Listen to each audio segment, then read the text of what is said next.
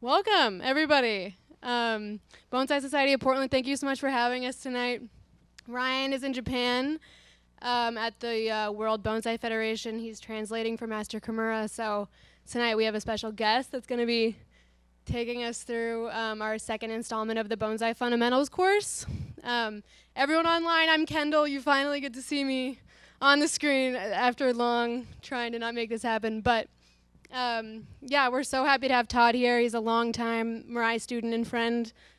He just has quit his 9-to-5 job to pursue bonsai full-time professionally, so super excited to hear what he has to say.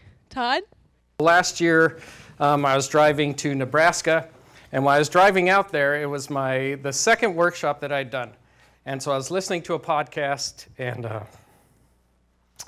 during the podcast, the guy said that you grow the most when you're outside of your of where you're comfortable, right? And so I kind of took that to heart, and so when I went out there, I was like, if they book me again for this year, then this is what I'm going to do full time.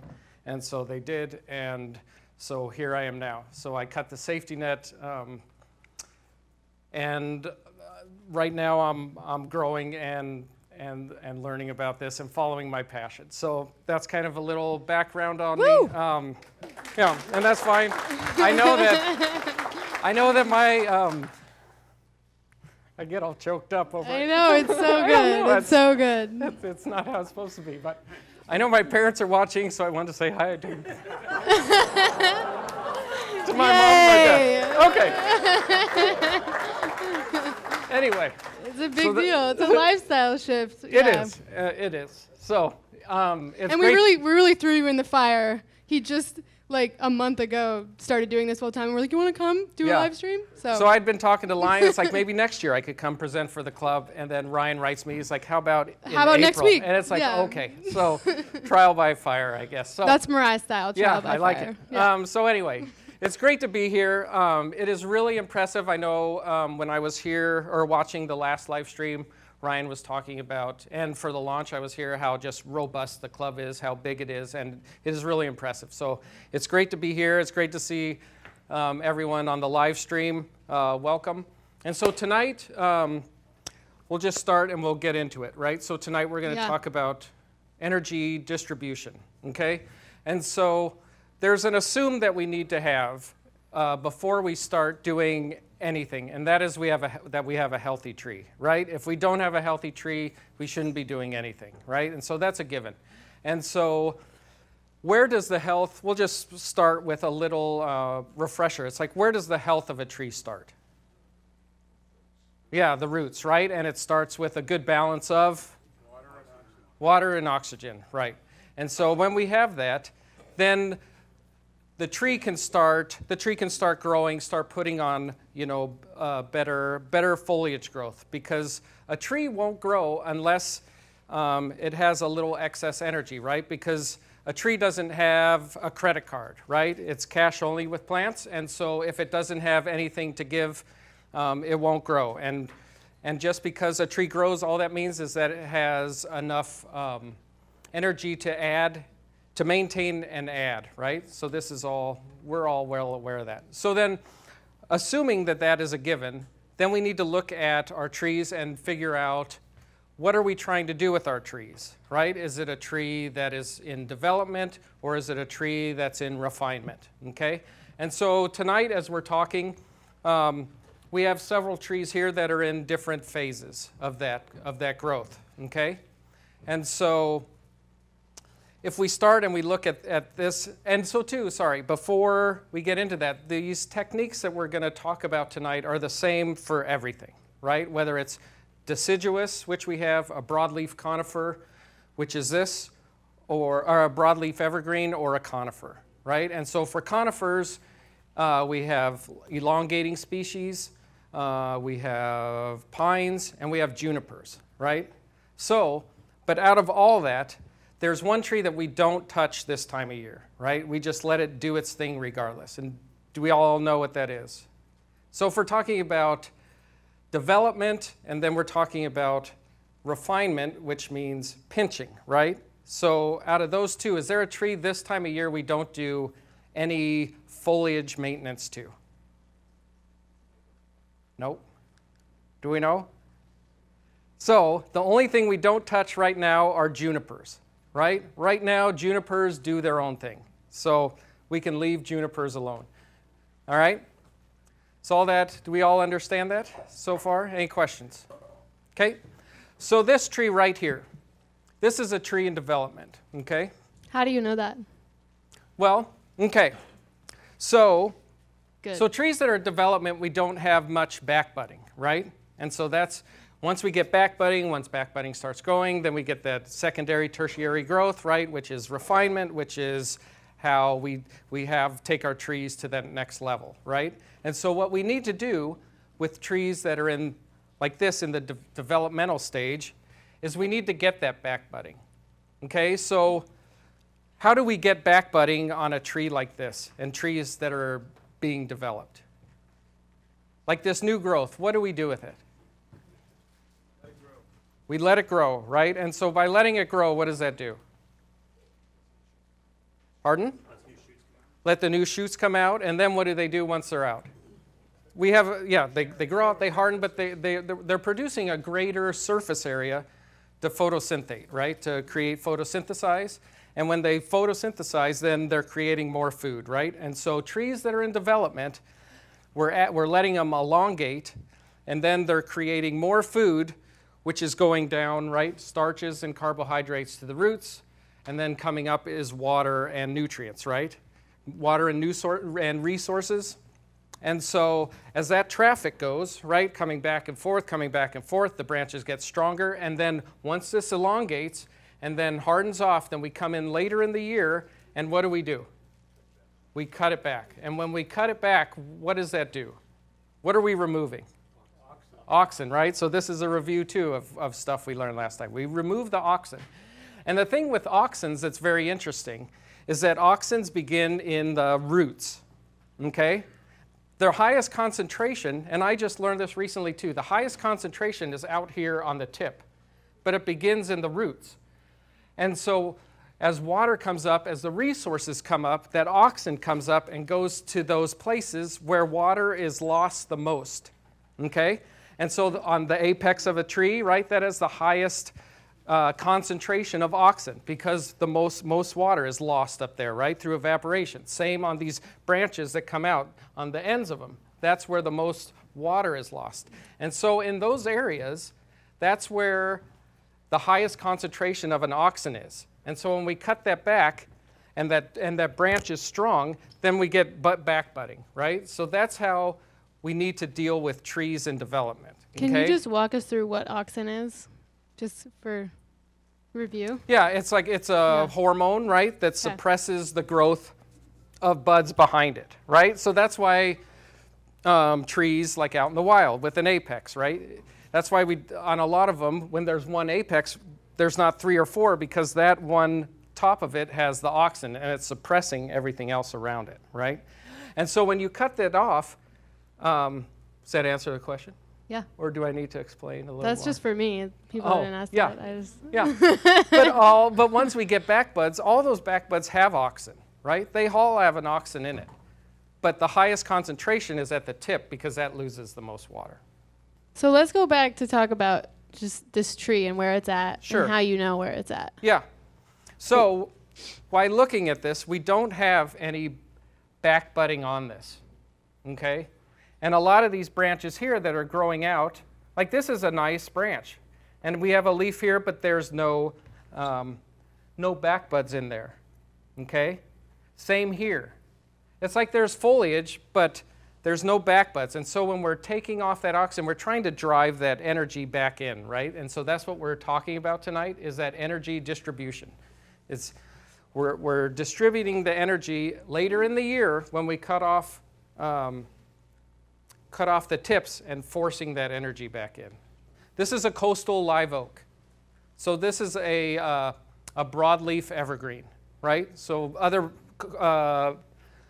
silverberry, right, is another one. Boxwood is one. What other one are there? Pardon? Olive. Oh, olive. So just for my sake. Sure. where this tree's at, Yes. where it's going. Can you tell me kind of the vision for what you want to see happening with this tree, with the work you're going to be doing right now in this season? Yeah, okay. So with this tree right now, we're not going to do anything, okay? We don't do anything. It's easy. Yeah, this is an easy one. So we'll just let all this new growth Because extend. it's developing and you want it to just grow and get robust. Right. And And so that you can come in later. Yeah, and it's like get more resources flowing through all these branches, right? Okay. So actually, before, okay, let's take a step back from that. So we're trying to get this even stronger, right? We're letting the new foliage grow, but what else should we be doing to this tree then? Fertilizing, right. So let's talk about that, and we'll just do a quick review on that, right? So last month we talked about the two petals, right? And so one is quantity and one is timing, okay? So reviewing with that, something that is in a developmental stage, which petal are we pushing, right? Or which two? There's like heavy, there's moderate, and there's like a smaller dosage, right? So for something like this, we're going to use a heavy. And so what's the definition of like a heavy fertilization? It's like 1.5 every 4 weeks, 1.5 tablespoons every 4 weeks. And then a moderate fertilization is 1 tablespoon every 6 weeks, and then a light schedule of that is 1/2 tablespoon every 8 weeks, okay? So that's just, when we're talking about heavy, moderate, or small, that's what we'll be referring to, okay? So something like this being in development, we'll do a heavy dose, right, of fertilization. And so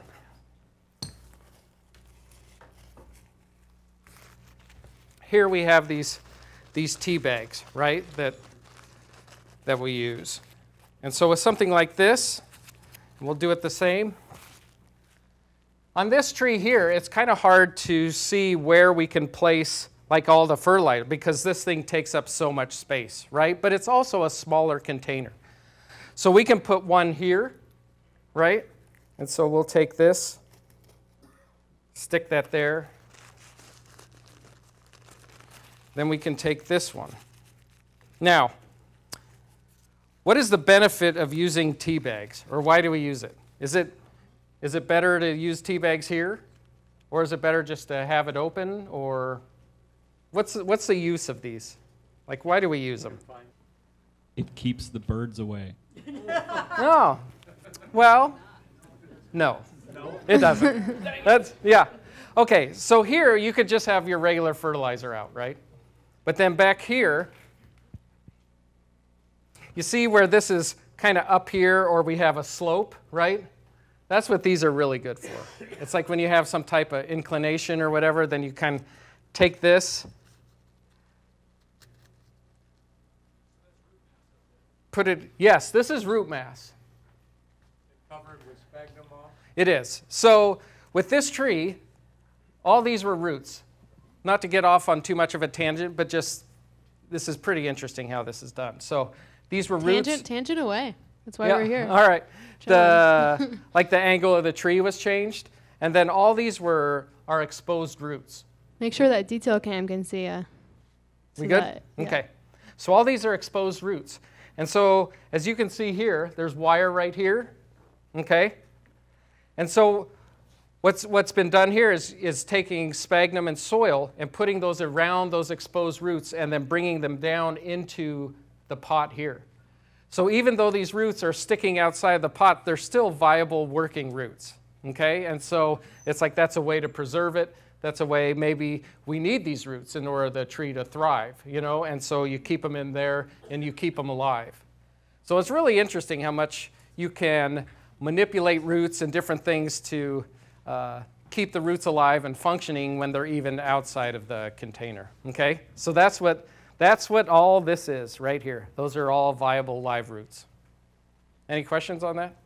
And we could talk about building fences and stuff like that all day. It's a lot of fun. So, okay, so with fertilizer, that's where we are on this tree, right? We want to let it elongate, let it push resources and traffic, right, along all these branches. And so too, as you can see here, on this tree, there's a couple back buds on this, right? But for the most part, there aren't on this tree. So when you're looking at your trees, you also need to, just because this tree is in development, maybe this branch isn't. And as we go through and start looking at some of these other trees, we'll see other examples of that, okay? So this tree's in development. Yep. We have some other trees that are in refinement. Yep. What are some telltale signs for if I had a bonsai, how do I know, oh, this is in development versus refinement? Yeah. So the lack of back budding. The lack of back budding. That's the lack of back budding, right? That's the main indicator that once our tree is being more refined, we have more back budding, we have those secondary, tertiary growth, okay? Cool. Any other questions on that? How old is the tree? How old is the tree, someone asked? I don't know that, to be honest. And so with species... Troy might know. Yeah. Troy? All right, Troy doesn't know either. He doesn't know. 50 How much? plus. 50 plus? 50 yeah. plus. Yeah. Yeah, on species like this, I'm not sure. I'm not sure how... Someone on the chat was wondering if they would treat quince the same. In a developmental stage? In the developmental stage, yeah. Sure. Cool. I mean, that's the thing with everything, right? Any tree that's in the developmental stage, we want to let it grow. We don't want to pinch. You know, there's kind of this misconceived notion that it's like the tree's starting to grow, I want to pinch it to keep all the energy in here, right? But it's like that's not right. What we want is we want more foliage mass so the tree photosynthesizes more, and that's where the food comes from, right? The food doesn't come from fertilizer, right? Like we learned last month, it's like it all comes from sunlight. So we want to increase that surface area where the tree can photosynthesize. Yeah. So for all species like that, we'll use the extend, harden, and then cut back. So that takes a lot of patience to let your tree get really like bushy and overgrown. Mm-hmm. And because I would find, if it was me, I'm so impatient, I would want to go in and like tinker. Sure. But that's the way to make them. But then when you come back and cut it back, it's like, you could pinch it now. Find new things. Yeah, it's like, oh, I want to pinch it and keep it all nice and needy, but you're not helping the tree. You're weakening the tree, and by, it's like your tree will develop quicker if you just let it do its thing for a while, okay? So we all understand that, right? All right. So let's move on from this. Yes, sir. Question. Are we looking to let this grow and extend until the leaves harden off and then begin to cut back? Yeah, and so I think out here the timing would be probably fairly close to in Denver, but in Denver probably the end of July, beginning of August. Then I'd come in and start cutting this back, right? And so another thing too, when we're cutting this back, we want to leave some of the new foliage, right? Because it's a better means to photosynthesize. And so if you cut it back, if you just let it go and cut back to the old foliage without having any back buds, you could lose the branch, right? So you always want to leave some of the new foliage. Awesome. Anything else? Are we good? Any more questions? All right. Let's go on. All right, next we're going to talk about pinching. All right. So this is a beech, okay? And so this is a pretty refined tree, and so with trees that are being refined, we want to pinch them back, right? And so that was the one thing I was saying. The trees that we never pinch are junipers, right? So right now, even if you have a juniper that's in a state of refinement, we won't touch it, right? We just need it to grow. Why don't we pinch junipers? Because you weaken the tree, right? And it's like just a review again. Junipers, the health of junipers or the strength of junipers are in the foliage, right? And so you need to let them grow, let them gain that energy, and then we cut back to strong secondary branching, okay? The question is this a raft or is it a set of trees? No, this is a raft. Yeah, it's a raft. So with this is a deciduous, right? But we still pinch the same. Okay, so we'll come in here, as we can see, and this just opened up like quite a bit in the last couple days.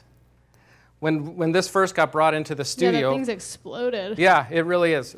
Most stuff, most of the buds were kind of looking, I don't know, like that.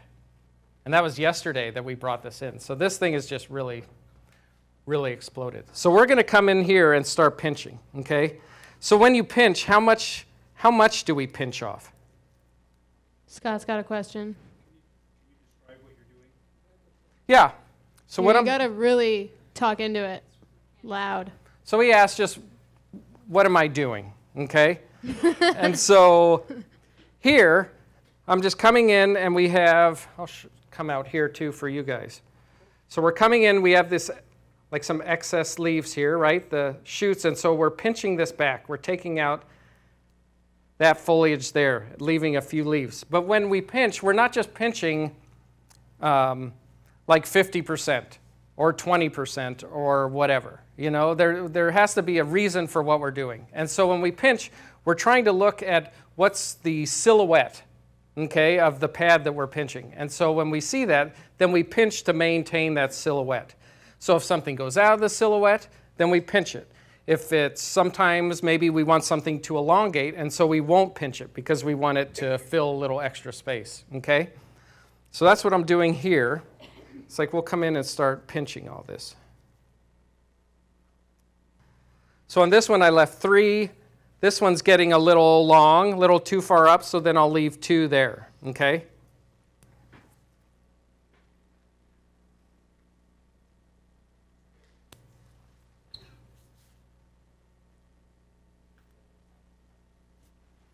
Here, we'll just turn this way.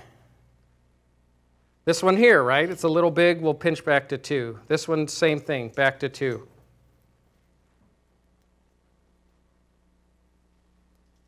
Does everyone here pinch their deciduous? Everyone?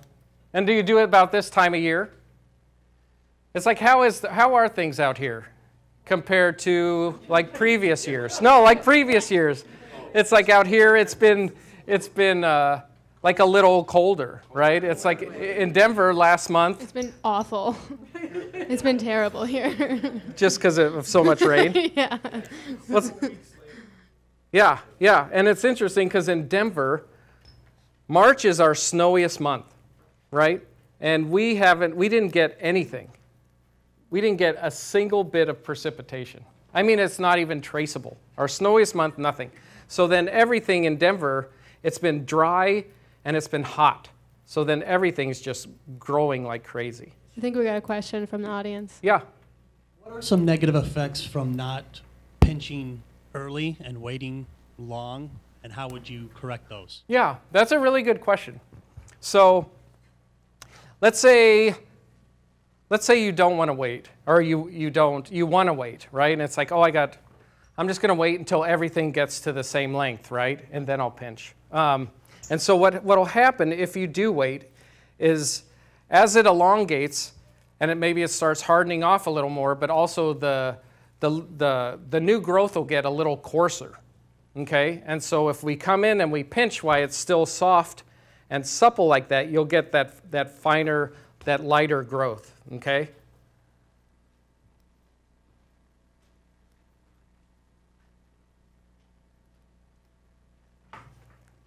So here, we'll just keep going around.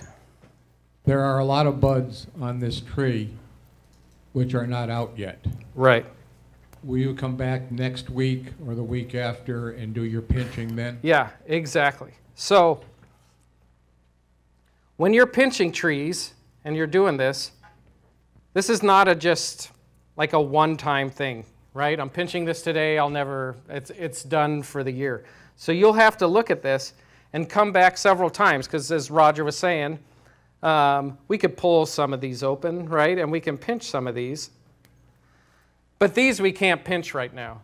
So in a week, maybe in a couple days, all these here, right? Those aren't ready to be pinched. So it's a process that'll take, it'll take a series of time, and maybe into the end of the month you're still pinching. Okay, so and each tree, it's like some trees come out a little quicker. Some trees slow down a little, they're behind others, even though they're the same species. So. Would you treat a Japanese maple in the same manner? Yep. Yep. All deciduous, right? All deciduous trees will pinch right now. Because remember, if we let them harden off a little more and then we come in and pinch them or cut them, they start bleeding, right? I'm thinking of the relationship of the maple Yep. and the fertilization and pinching. Or what? And the pinching process that you're discussing. Right. Okay? Yep. My question is, if you're heavily fertilizing a maple, the inner nodes are going to become much longer than you perhaps want. So maybe as that maple starts to grow, Right. its first flush of growth, Yep. you fertilize lightly, and then once those leaves have hardened, then you fertilize heavily. That'll keep the inner nodes shorter. Is that a line of reasoning that makes sense? Yes, I understand that, okay? But let's say with the Japanese maple, and it's growing right now like this, okay? So that energy that it's putting forth right now is not from fertilization if you do it right now, right? And again, it's like, what are we trying to do? Where's the development of the tree? So if we're still trying to help it get ramified, then letting that elongate, gain energy, and cutting back is still good, right? That's what we want to do. But what you're saying, or what you're asking, is give it a light, depending on, is it like a tree in development, or is it a tree that's ramified? So then right now, what you would do is give it a light application, right? Because trees that are in refinement, you want to give them a lighter application, but any fertilizer you're giving now is not affecting this new growth right now. This new growth is being affected by the fertilization that you did last year, right? So that's the new resources coming up. But what you're doing now, it's spending all this energy, you're going to pinch it, and then you're kind of setting it up, for healthier growth later in the year. Okay? Does that all make sense? Okay. So I'm going to we'll keep pinching this.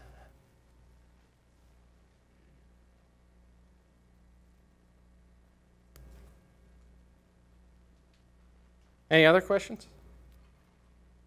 I was going to say I can't be explaining it that well, right? Pinching versus using a tool and making a cut. Here, make sure you're speaking to the mic. Oh, cutting it? Yeah, versus cutting it. Is there a value to pulling it versus cutting it? I mean, I think with stuff that is this supple and soft, it's like, I think by pinching it, you get a cleaner cut than if you go in and cut it. Because when you're cutting it, you're really almost just crushing it, right? Even though it's a nice clean mark, but at least that's my justification for it, right? It's just you get a cleaner cut if you pinch it other than cutting it. So, does anyone cut like their new foliage on deciduous trees? You do? No adverse. Depends. Whatever's easiest. Yeah. All right. Someone online asked if it's too late to fertilize. He says his trees haven't come out of cold frames, but he has lots of growth on everything. Well, if he's getting lots of growth, they should probably be out of the cold frame, right? But when we fertilize, if they're starting to grow, then we should fertilize, right? We shouldn't fertilize if we don't have any metabolic activity, right? Or else you're just wasting fertilization. So I would tell him if his trees are growing. You can tell him in the camera. Hey, he's watching. Who is it? What's his name? His name is Bonsai Guy. Oh, Bonsai Guy. My suggestion would be if your trees are growing, they should probably be out of a cold frame where they're getting a little more sun. But also when you bring trees out of a cold frame, when you bring them out of greenhouses, you need to watch that new growth, right? Because the cuticle hasn't formed. Usually in places, situations like that, if you bring them out and you put them in full sun, then they burn, right? They'll burn. And so we need to protect them. So I always try to bring them out, if I can, on days where it's cloudy. And ideally, it'd be days where 2 or 3 days it's cloudy. You know? Yeah, out here it's fine. It's like, yeah. I should pay attention to where I'm speaking. I don't know. In Denver, you gotta watch that because. You live in Colorado. We're so jealous. Yeah, but it's interesting. Like living in Colorado, we don't deal with the same amount of like pests and fungus and stuff like that. But also, it's like your trees out here. It's the grow capital of the world, you know. So there's a trade-off there. They're fat and you know? happy. Yeah. So. We got a question? Yeah. If a tree is at a point where you're still trying to build a trunk, do you want Sure. to pinch in order to create 2 where there was 1, or do you just want to let everything go? You let everything grow, right? So pinching, it's like shorter internodes. It's like if you're trying to get a larger trunk, then you just want the most amount of resources flowing. So you would just let it go and probably not even like in the fall come and cut it back. You know, you just want to let it grow, right? Do you have a question, or were you just raising your hand? Okay. Okay, so on this, with a tree that's ramified like this,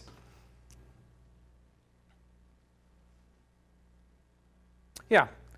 So what kind of fertilization will we do on this?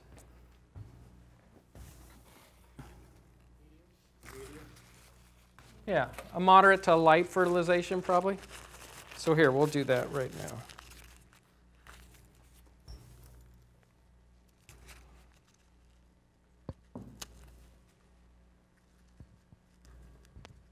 Hey, Todd, Yes, sir. the fact that beech is a single flush type of deciduous tree, would that affect how you're fertilizing it?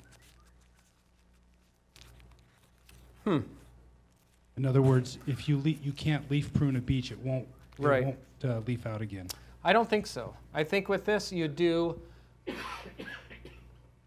would pinch it and you would continue that the fertilization, because what it'll do is it'll just keep taking resources, and if it won't flush again, then it's just building a larger reserve for next year.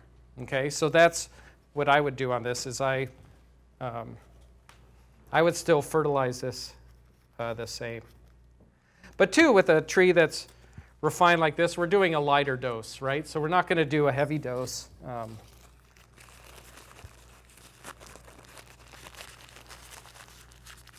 Rennie was wondering if you're pinching leaves that have just opened.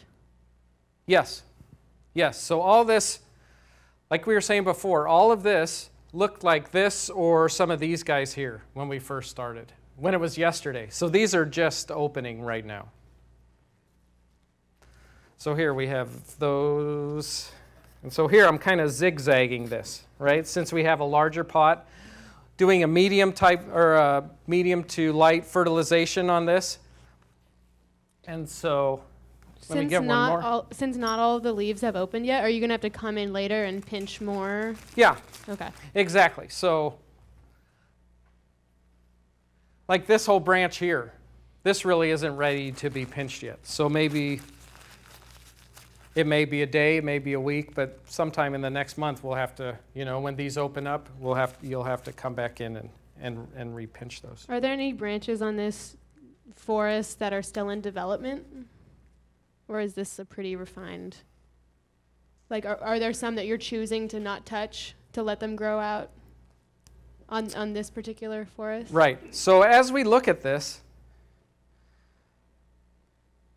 we can see, on this one not as much, because this is pretty well ramified.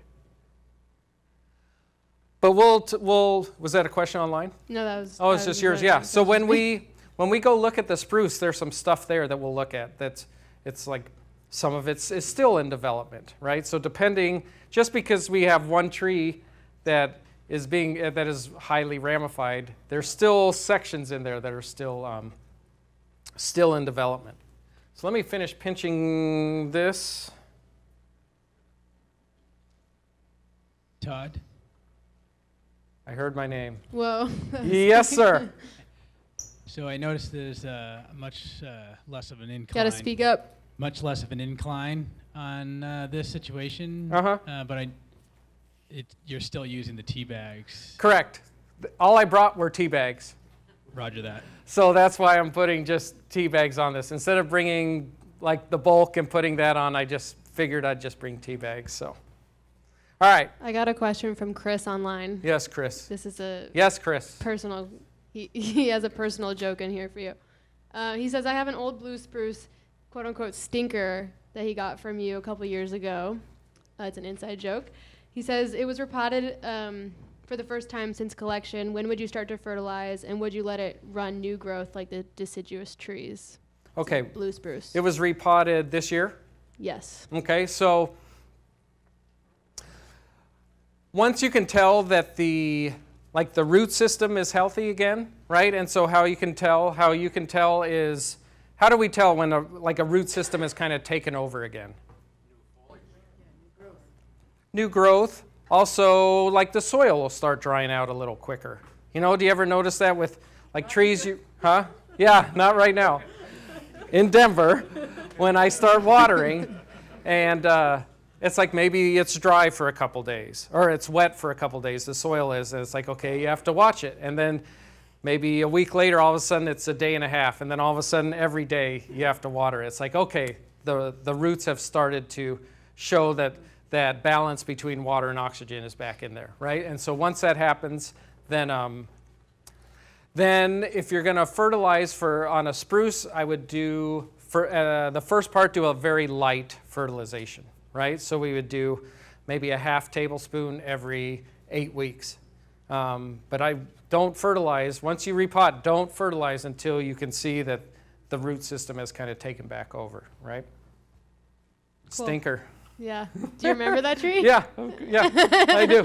Why is it called that? Thanks for chiming in, Chris. Because it's just it's a stinker? It's a stinker of a tree, because it's pretty awesome. Yeah. A pair of questions on the fertilizer. Sure. What's in the tea bags?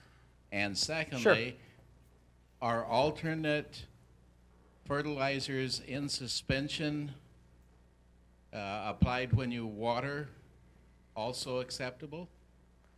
Fertilizers in suspension. So what do you like spray on? Like? No spraying, just watering on there. Okay. Like a Dynagrow product, for example. Oh, well, what's in here is BioGold. Okay, so I personally just use all organics. So if you had something like that where you're spraying on it and it's organic, that's fine, but what we're doing here is having these in specific locations, right? We're trying to do a high concentration of the fertilizer into specific areas, okay? And so I just use organics because like some of those inorganics tend to have a lot of salt. And so, I don't know, if I eat a very salty meal, I want to drink water, right? And so a lot of salt in the container, salt wants water, my roots want water. So I would just rather have the roots have the water and not have to deal with salts. So that's just my personal justification for using all organics. Does that answer? Not really. We have a question over here. Yes. Yeah, I think I had the same question. Okay. Aside from just teabagging the tree, do you also, like when you water it, do you put fertilizer in the water? I don't. Just the water and the tea bags? Then? I don't. The only instance that I will do that is if I collect trees as well. And so if there's a tree that's out of collection, then I will use an inorganic, right, and foliar feed it. Especially junipers, because junipers are, very receptive to humidity and stuff like that, especially if the roots have been fairly much compromised. So then I'll foliar feed with that, but other than that, I don't do any spray fertilizers when I water. Yeah, at Mirai we use BioGold. Yeah. Solely. Yeah. Right, Troy? Yeah. Look at me. I know. I know. Oh my God. You're all over it. I love it. Todd, we have another question over here. If you all don't right. mind. Where are we? Here? Yes, sir. Yeah, you've mentioned ramification a couple of times, and Sure. I'm wondering if is that like a physical description, or just mean it has a lot of branches and it's ready to show? Yeah, and so that's a really good question. It's like, what does ramification mean? And so if we look, here's a good example where we have, and I don't know if you all can see that out there, but here it is for the live stream. There is a lot of branches here that are unopened, a lot of buds, and we have 1, 2, 3 just right here, right? So ramification is a lot of those secondary branches, and then off of them having extra buds, right? Tertiary branches, and so that's just the definition of ramification, right? So a tree in development, we have 1 branch, and then we'll get 2 branches, and then off of that you get 2 branches, right? So that's where the ramification comes in. Is that what you were asking? Okay. Any other questions? Anything else on the beach? Yes. Question from the live stream. For a beach in development, Brandon's asking this. He says, for a beach in development, is it a good practice to pinch apex areas and let lower branches go to help with trunk development? Pinch apex areas. Is it a good practice to pinch apex areas and let lower branches go to help with trunk development? Well, if you're trying to get the trunk larger, then that is development. But when we talk development, we're talking about development of branches, not trunk.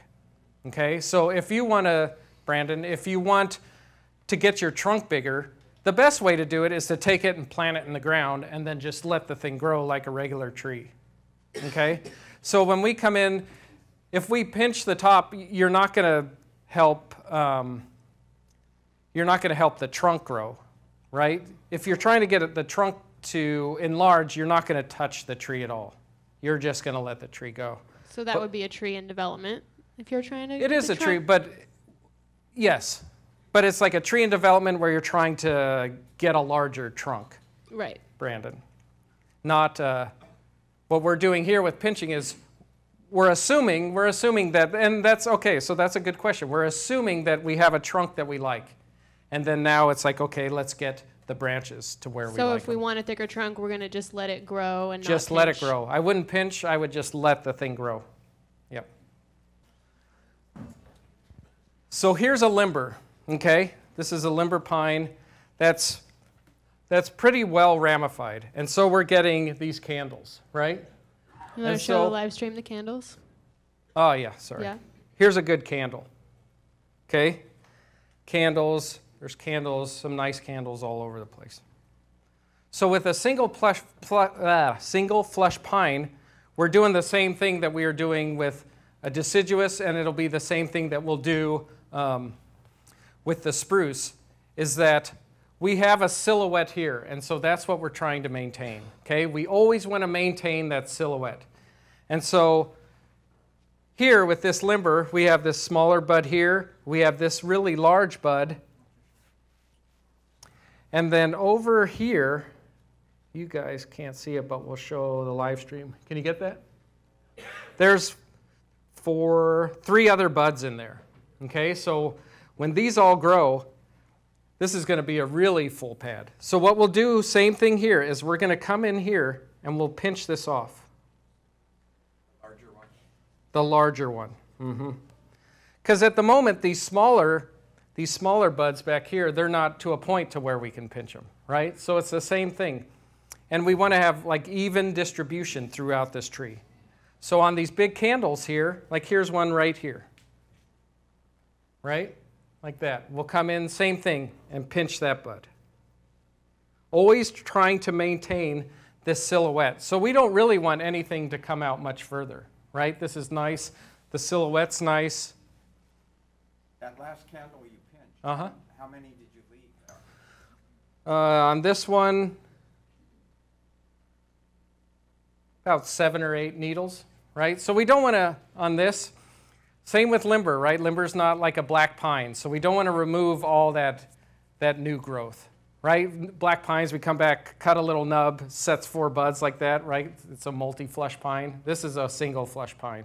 So if we came in and removed, on this actually you could probably take this strong one off because there's secondary buds back there, so we can do that. right? If there weren't secondary buds and you completely remove that, you'd probably lose that branch, okay? So there's some like misconceived notions on different species of pine where it's like, oh, you completely cut the tip off or whatever to get back budding in there. It's like if you have no back budding in there, then you won't, you'll probably lose that branch. Does that make sense? Is this the same for mugo and white pines as well? Yes. Yeah. Yep, same. Pinch them. And that's the thing too. It's like one of the mysteries. It's like, how do you, what about pinions, right? There's been a lot of talk recently about pinions. So it's like pinions candle, right? They'll candle. Yep. So we could probably pinch a pinion, right? Pinch the buds on a pinion.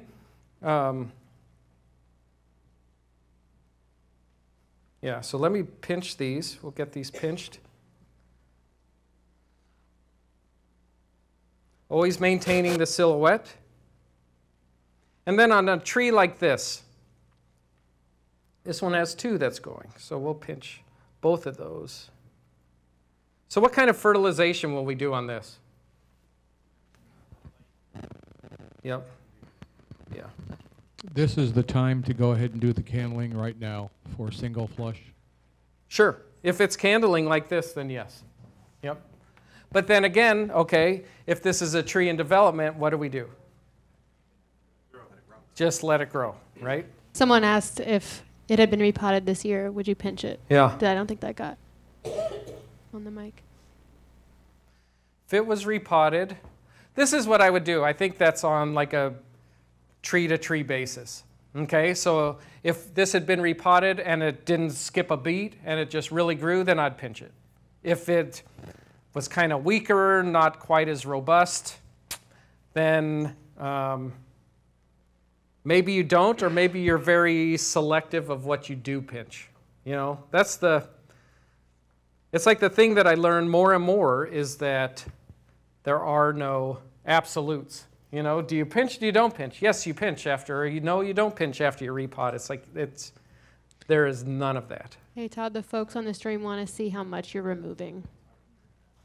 Here. So here, this is a more robust bud. And so we'll come in and we'll leave maybe 7 or 8 needles. That one's 5. We left 5. Emerging needles, yeah. Hey, Todd. Yes, sir. Are you pinching everything or just the strongest ones? I am pinching just the strongest buds. So anything, there's a lot of, like here, we'll look.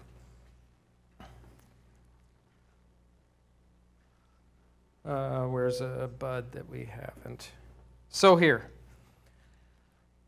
if we look at this, this has 8 needles coming out. I haven't pinched that yet, right? Like some of this smaller growth here that hasn't really emerged, I wouldn't pinch that right now. It's like I'm just pinching this longer stuff. Like this bud right here that's a little longer. It's like pinch that. And it's like I'm almost pinching it down to some of the smaller buds that are in there. And if those smaller buds get larger and candle, then I would go back in and pinch them. Yeah. I got a question from the stream. All right. Bishop is saying, in single flush pines in development, would you cut the new candles more at the apex once they've hardened off to redistribute energy to the lower branches? Say it again. Single flush pine in development. Yep. Would you cut the new candles at the apex once they've hardened off to redistribute energy to the lower branches?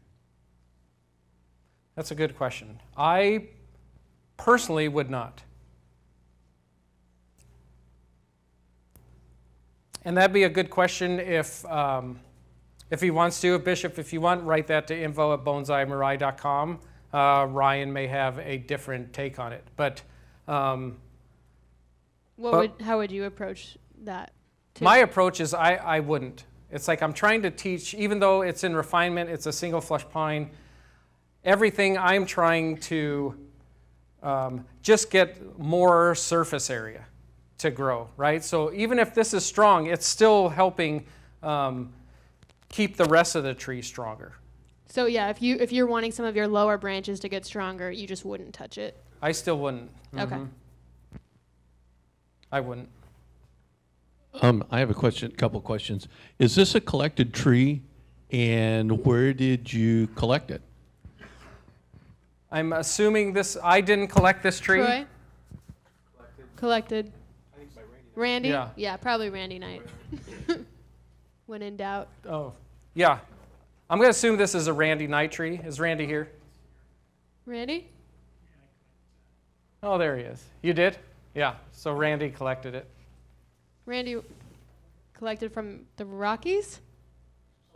Secret spot. I just said the range. I wasn't looking for a Yeah. specific location. Watch it, Kendall. All right, so on this, I think for now I've pinched everything that I'm going to.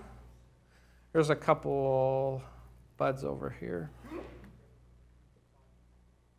Yes, sir. Todd, I can't see too well from here. Are you pinching the buds completely out? Or No. are you just candling? I'm just pinching the candles, right? So leaving 2/3, 1/2? It all depends, right? So it doesn't matter. I've made that same mistake where it's like, oh, you pinch half or you pinch 2/3. It's like whatever the silhouette is that you have, you're trying to maintain that silhouette. All right, I think I have this where, to a point to where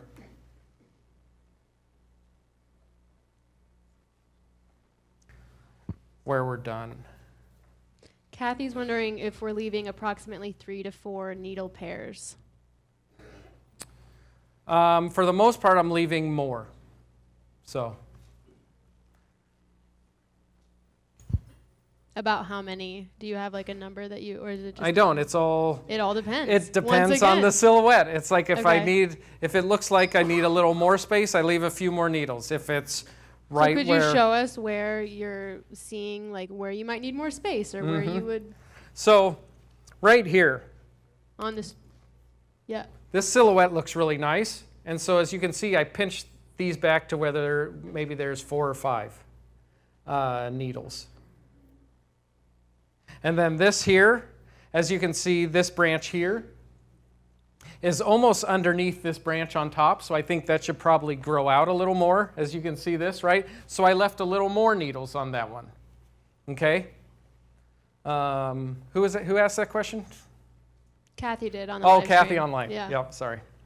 So as you can see here, this one's almost underneath this. So it's like we can pinch this one back a little harder. This one has probably 6 or 7 needles. This has a little more. So, yep. This has maybe 6 or 7 needles up here. And then this is almost underneath that. So I've left more needles on this point. Okay. All right, so this next tree we have is a Engelmann spruce. And so as you can see on this is really ramified. And so I'm going to go through and pinch this so we can see how we pinch this Engelmann, how we're doing to save our silhouette that we have, because this is a really refined tree. So this is an Engelmann spruce. And so spruces are one of my favorite species, mainly Colorado blue spruce. And so what I'm going to do is we'll start going through pinching this, but again, looking at and realizing that we're trying to save this silhouette. So as I come in here and start pinching this area here, it's like I know out there you guys can't see it, but this is a free stream, so you can go to Bonsai Mirai once they put this back up and look in the archives, and you'll be able to see what I'm doing here, okay? And so part of this that I'm pinching, it's like maybe we have a couple layers here, okay? And maybe something on top is starting to cover up the bottom, so we'll go in and pinch that top portion a little more than the bottom to help save and keep those. Is this an elongating species or? Yeah, so spruce is elongating. And so elongating species, the strength is where?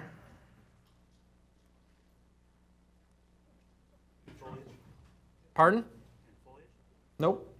That's what strength is in the foliage?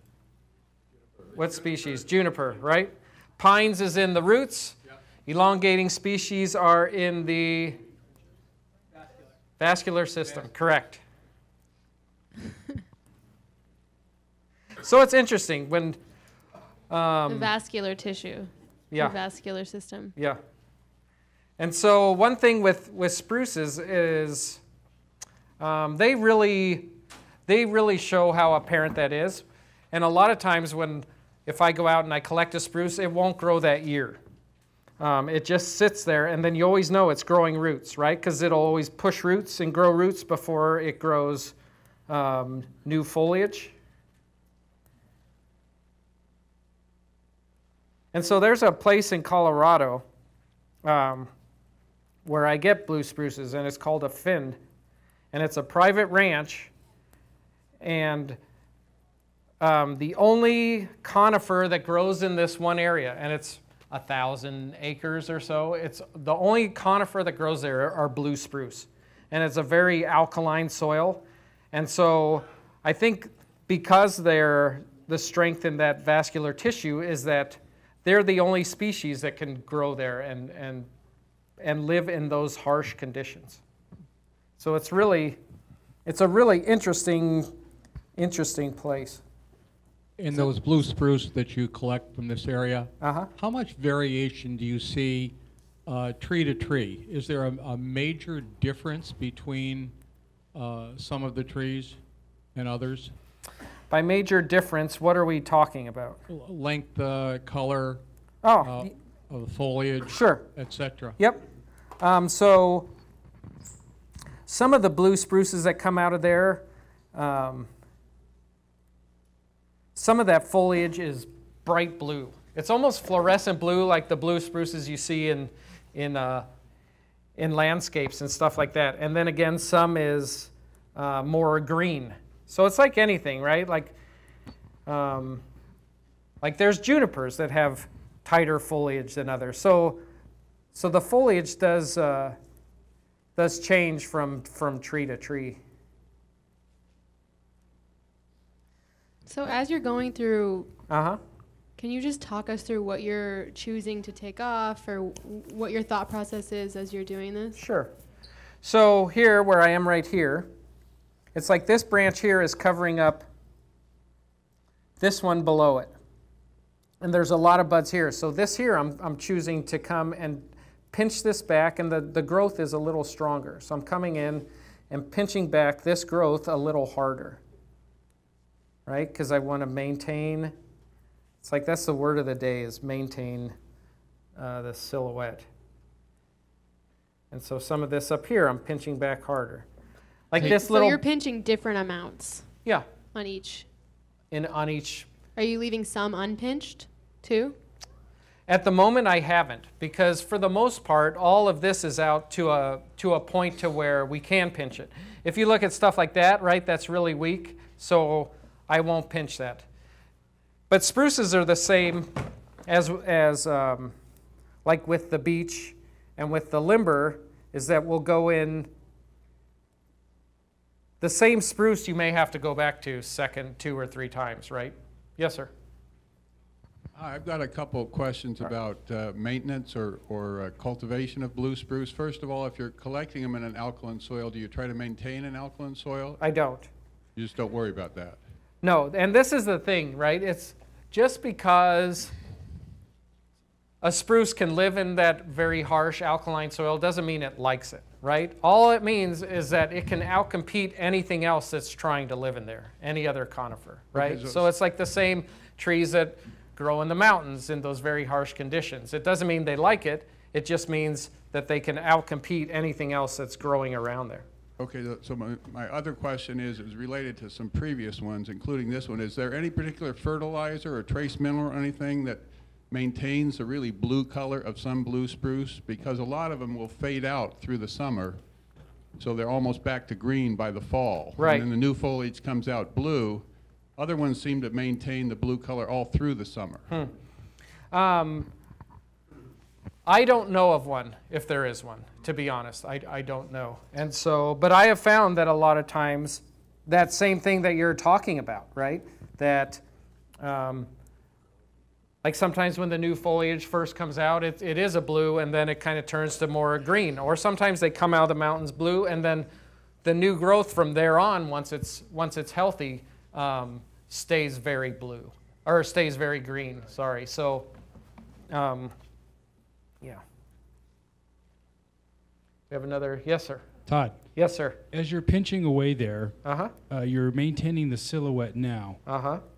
Where are you expecting new buds to form on those branches once you've pinched them? Yeah, great. I appreciate that question. So when you pinch, like right here, we're pinching this bud right here, okay? So when you pinch that, you can get a set of buds or a whirl of buds right at the base of where this new growth is, but also like in the previous year where that growth, the 2 years of growth intersect, you can get a set of buds there. Okay, and so I don't know if this practice is used all over, but there's, I don't know, this notion that I heard that, and I heard a talk on it last year, that when you have like a lot of buds on a tree, you want to go in and select buds, right? You want to select which buds you want.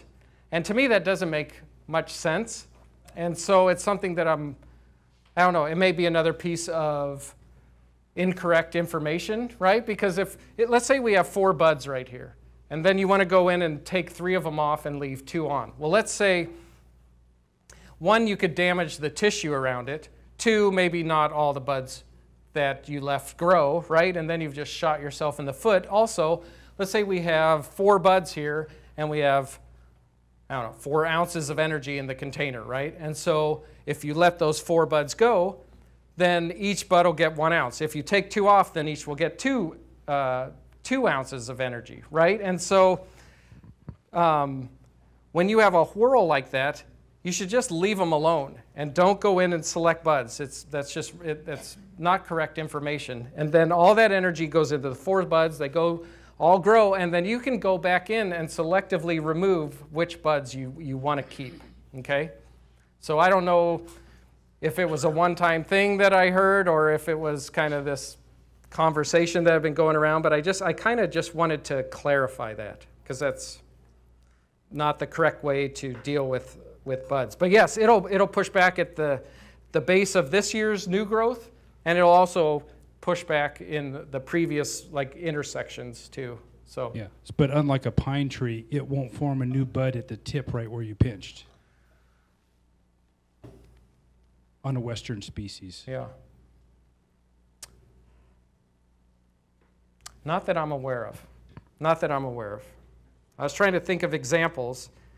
And I just, like too, I've seen that on a bud where there is a bud set. So it's like maybe it does, because I would think that I didn't miss that one, so maybe it will. But it for sure will set, if it doesn't set there when you're pinching a strong branch, it'll set buds, like usually 2 or several back in there. You had mentioned that the energy is in the vascular system. Different from the juniper or the pine. So what unique qualities can I look for in the spruce because that energy is in the trunk? As far as like removing foliage or taking away too many roots? Yeah.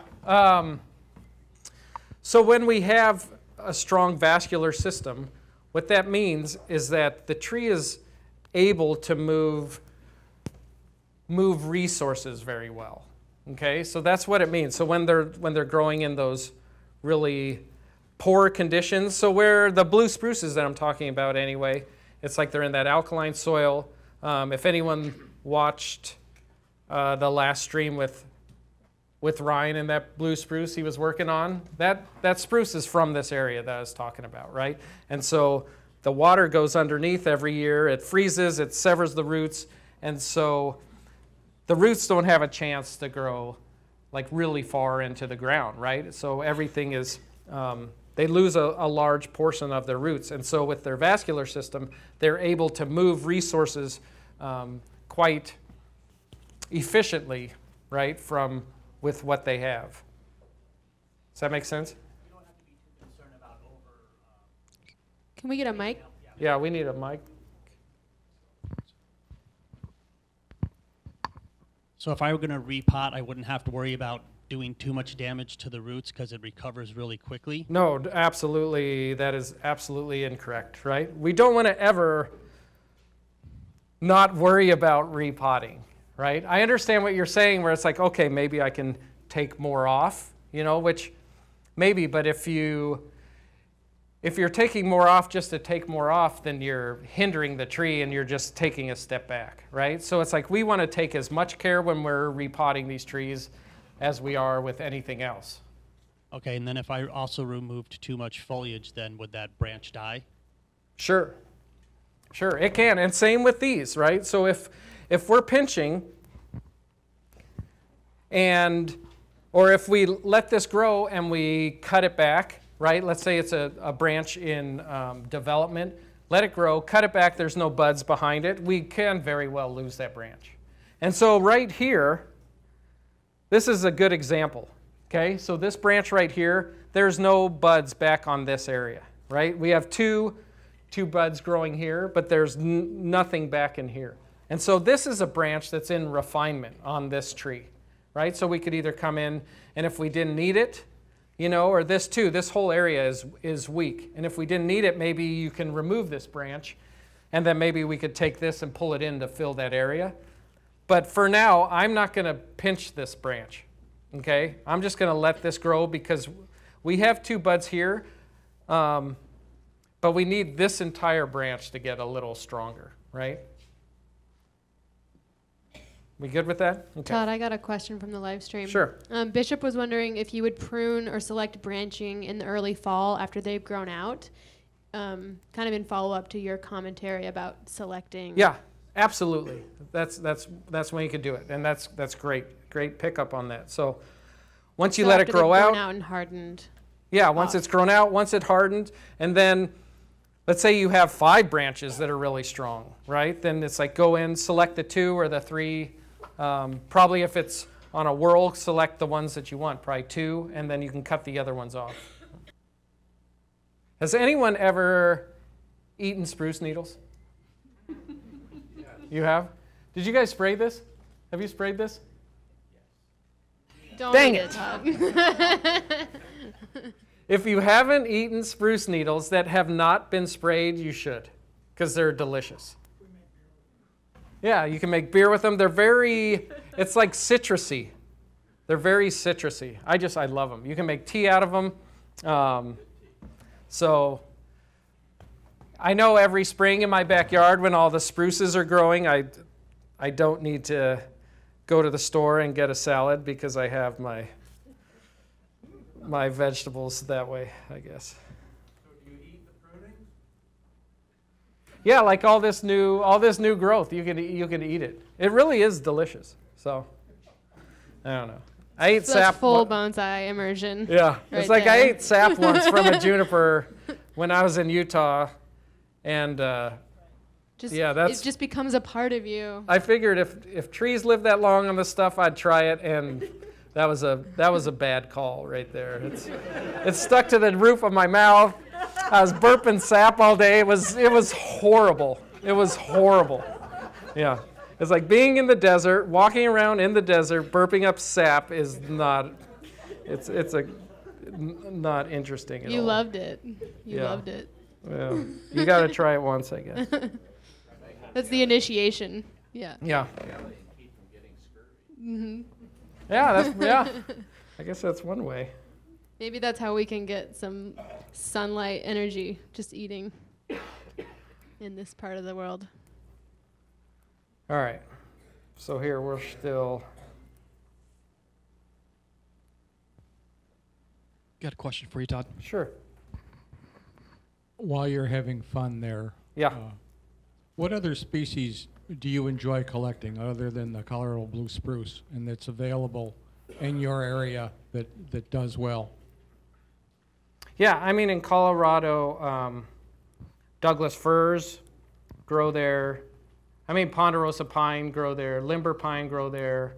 I started getting, I dug bristlecones last year for the first time. I dug them, put them on heating beds to baby them over the winter, and they appear to do quite well. We'll see how they come out, but their initial signs were really good. We do have Utah junipers on the west coast, the western edge of the mountains. We have pinyon pines. Those two species are a little harder to collect. We have Rocky Mountain junipers, of course. So, yeah, those are the species that are native to Colorado. So, what do you collect with First Branch Bonsai? What do you specialize in? yeah, we collect spruces are probably what I have the most of, Colorado blue spruce, but then Douglas fir, ponderosa, limber pine, like I was saying, bristlecone pine. All those are trees that I collect. So it's like you guys are fortunate out here, and it's like you have Randy Knight, who's arguably the best collector in the world. So he's the man. So here, we'll turn this way.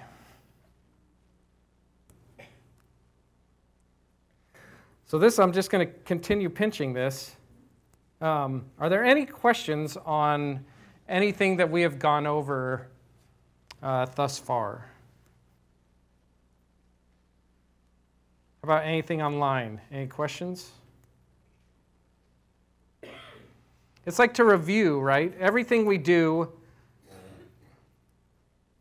there's a reason that we're doing it. Right? There's nothing, and it's like for all of bonsai, there's nothing that we do. It's like when you're fertilizing, how you're fertilizing, where are you putting the fertilizer, even stuff like that detailed. It's like everything that we do, there has to be, we need to have a reason for what we're doing. So there's this branch here. All right, we got this here, and then we got this here, and this guy, we have 3 right there. And this guy's growing in here. So this guy may be removed. But this guy, I'm not even going to pinch him. And we're just, like this bud right here, we're going to let him grow out to maybe fill in a little more. So when you're looking at your trees and you're going to pinch, it's like, oh, this branch right here needs to elongate. So we're not going to pinch it. So just because it's on a tree that is in a state of refinement, there's still areas in it that are still in development.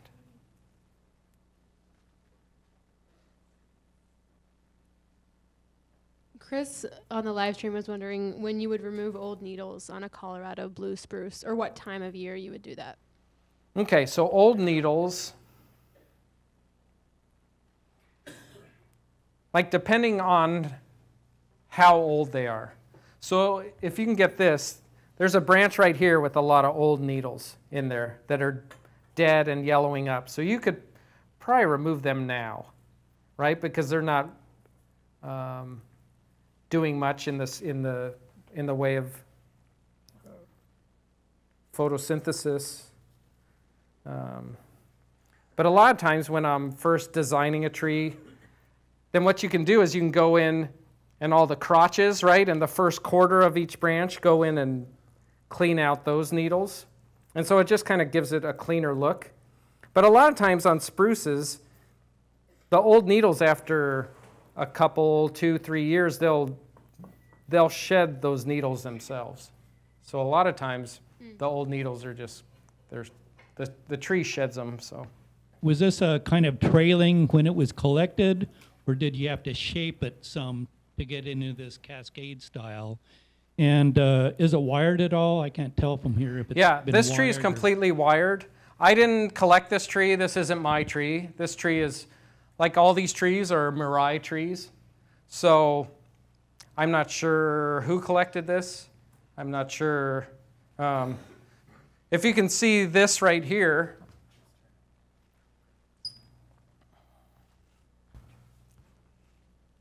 this right here was probably a root at some time. And so my guess is this tree was up this way a little more, and then they cascaded it down. That would be that's my initial guess.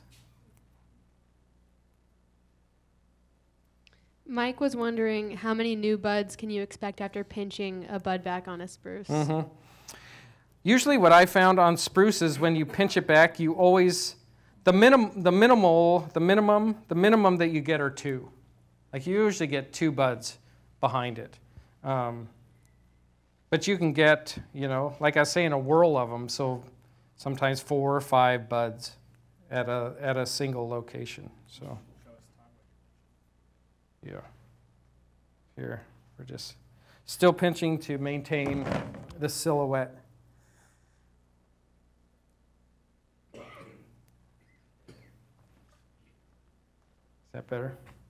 Here too, this is a good example of this branch is fairly weak. There are some buds in the back. There's this one, there's a bud right here growing down, so that may be one that you come back and pinch.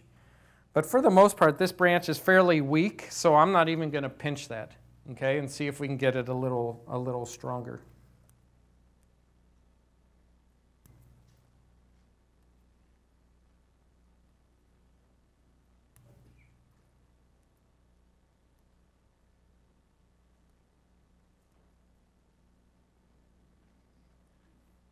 So yep, same thing. Just pinching back, trying to maintain a nice silhouette here. Rennie from the live stream was wondering about collecting pinyon pines. He said he's had horrible luck with it. Yeah. Do you collect them from granite basins? That's what he was wondering. I haven't collected them from rock. The ones I've collected are all out of they're all out of the desert in soil. So it's like pinions are tough from what I've experienced. But it's like a lot of those desert plants are a little more difficult, I've found, to collect.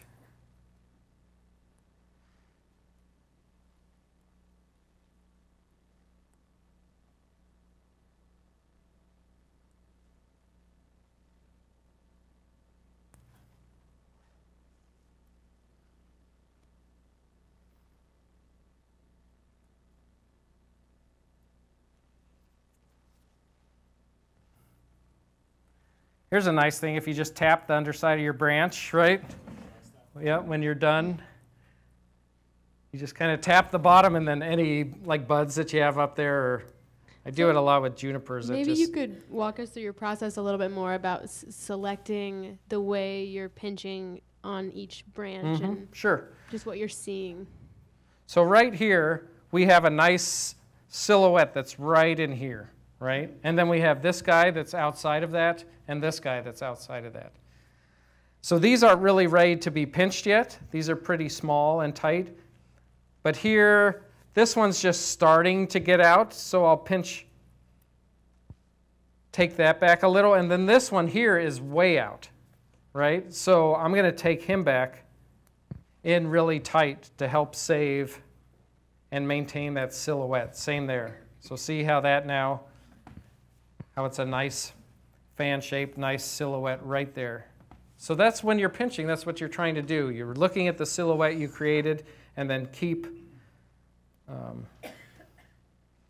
foliage that's outside of that and push it back in. And if you need to extend something, then you'll pinch less or not pinch at all. Okay, so here we have this here. This is pretty close, so I'm not going to take too much off of that. This we have this guy growing down, which we can turn. And then this here,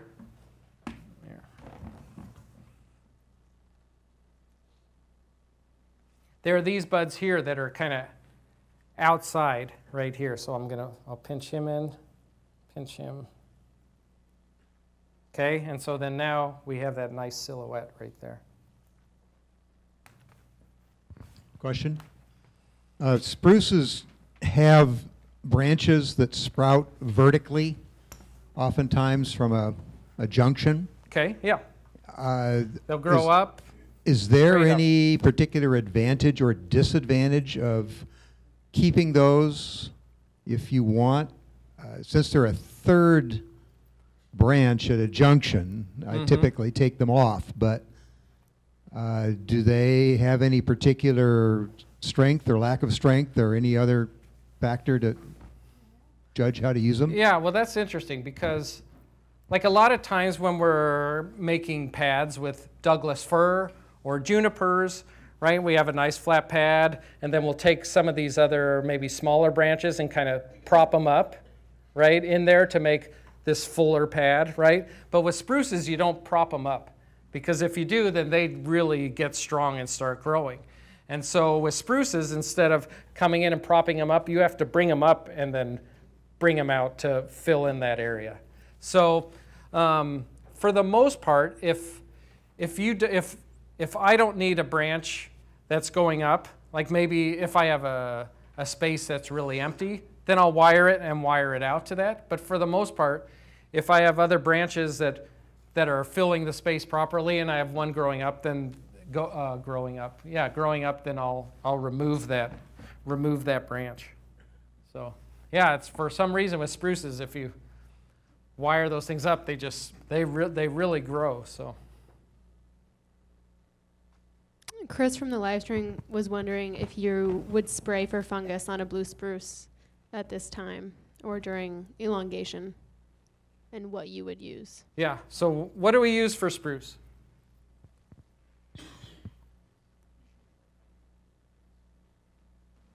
What do we use?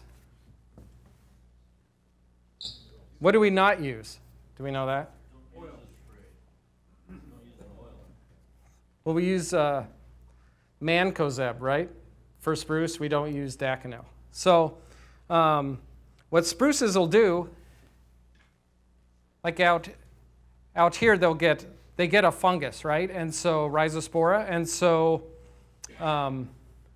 if you've had a really wet spring like you have here, then you know it'd be a good thing to spray. And so what the needles do is they'll get like a purplish kind of brown color. And so that's when you know, then it's too late, right? It's too late. So spraying right now, especially if it's been damp and cool, it's, where fungus just likes it. Now is the, then I would spray for that. He was wondering if you could use Xeritol. I don't know if I'm saying it right. I don't know. I've never used Xeritol.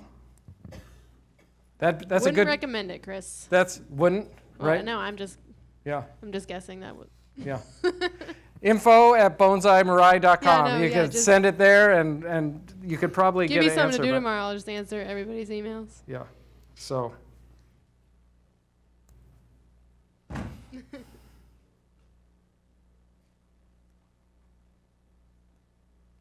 All right, we're almost done with this.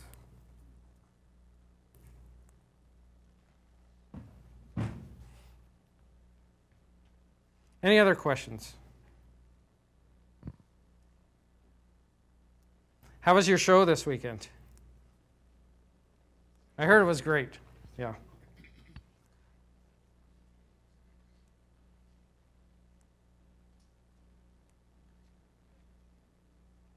And then watch out for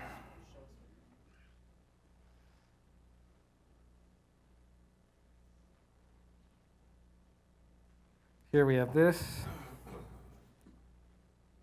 Yeah, so this is just, it's a lot of pinching.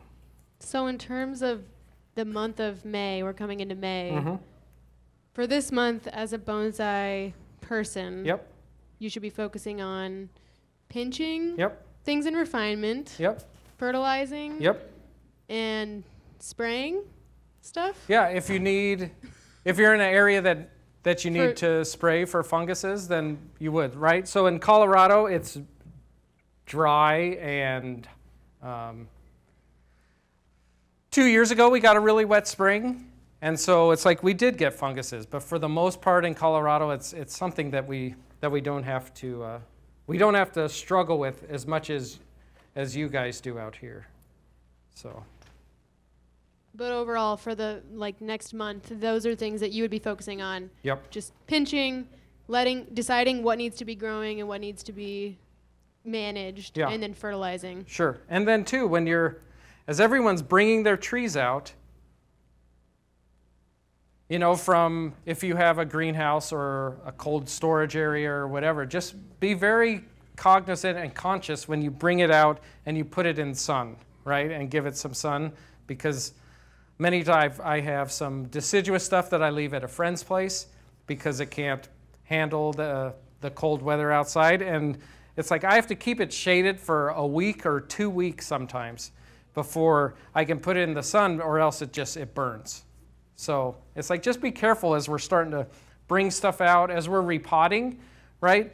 And getting done with all that. You never want your trees to freeze after that point. So there's a lot of shuffling back and forth. We've been in the Endeavor, we've been in the 70s, 80s degrees, and 80 degrees. I was looking at the weather, I think it's Saturday maybe, and it's going to get down to 22. That's like, for Pete's sakes, it's like everything's growing happy. I've been repotting, and then it's going to freeze like that. And that's just a hard, mean freeze right there. So I don't know, it's a lot of shuffling at the moment. Have you had any experience with grafting with spruces? I haven't. Never tried grafting with spruces. I would assume it should work, but timing and anything like that, I have no experience grafting spruces. I have a Douglas fir that has got a little overgrown in the top. At this point, what I want to do is to pinch back with the new foliage and then cut back later in the year. Well, are there, does it have back buds? Or is it just a long? No, it's back budding. So at this point, are the back buds growing, or are they just sitting there? Nothing is growing yet. It's just about ready to pop out. I haven't looked at it in that gory detail. I mean, I think in a situation like that, it's situational, right? If the one's growing but all the latent back buds are growing, then all the latent back buds aren't growing, then you might just let that new growth just go this year and then cut back, leaving some old growth or some new growth. Cut back in the fall. And so if you have 3 or 4 buds and they all start growing, then I think you could probably come in and cut back. Thank you. Yeah. I got a question from online. How long after pinching can you wire a spruce? Well, with this, with how supple all this new growth is, I wouldn't wire this to be safe until it's hardened off, or else you'll damage the new shoots, you'll damage all the new growth unless you're very, very careful. So with spruces, the best time to wire them is when this new growth is hardened off, right? And that's kind of the same with, it's like pines. When those new needles are coming, you wire it as careful as you are. Sometimes you break them, right? So if you're in a rush to do it, you could do it now, but you're going to risk Like Ryan damaging. says, if you're in a rush, you shouldn't be doing bonsai. Yeah. It's like we all are just kind of relaxed, right? Thank you so much. Everybody online, go check out Todd's website. Yep. First Branch Bonsai. I have links on the live site right now, but you guys, Todd has cards in the back. Where are the cards? Out front. Yep. So look at his awesome website. Yep. And you're going to be traveling all over. Yeah, I'm traveling all over next year. The country this year. You're booked. Doing workshops all over and taking collected and native trees to the workshops for me and the group to work on. So. Yeah, and you'll be at Mirai some too. And I'm still at Mirai, yep. Everyone, thank you so much. Thank you very much for having me. Thank you.